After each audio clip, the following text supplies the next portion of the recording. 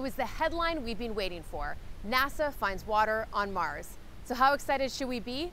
Well, I'm going to go with a very, but here's why it's so cool. Scientists have known there was likely some kind of small-scale water cycle going on for years, but they just didn't have the proof. In fact, it was just last spring that Curiosity rover found signs that thin layers of super salty water could form and evaporate.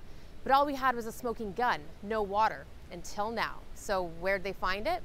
Well, Mars has had these interesting looking dark streaks on the slopes of its mountains and craters. For the past 5 years, scientists have been studying these lines that do look like water running downhill, using the Mars Reconnaissance Orbiter satellite.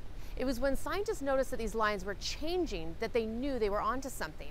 The streaks form during the Martian summer, and then they shrink during the Martian winter.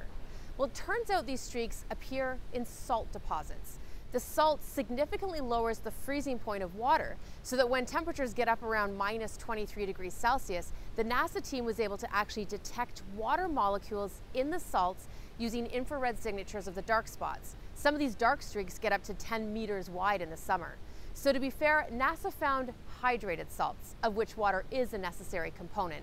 Now, we're not talking flowing streams of water, we're talking tiny quantities between grains of soil, so we can really only see it from the surface. The next step, figure out exactly where the water is coming from. Perhaps there's a lot of water underground in the form of ice or salt aquifers, or perhaps the traces we're seeing is just the salt sucking up a bit of moisture from the Martian atmosphere until they have enough to run downhill. Either way, we're getting to see water at work for the first time ever. I know what you're thinking. Doesn't water equal life?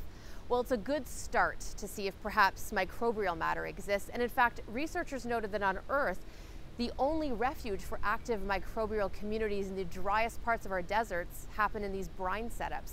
And it's exactly why we can't send the Curiosity rover over to investigate. Wouldn't want any earth bugs that the rover might be carrying to contaminate our first contact. And now, you're science smart. If you've got a science question, send me a tweet and I'll try to get it answered.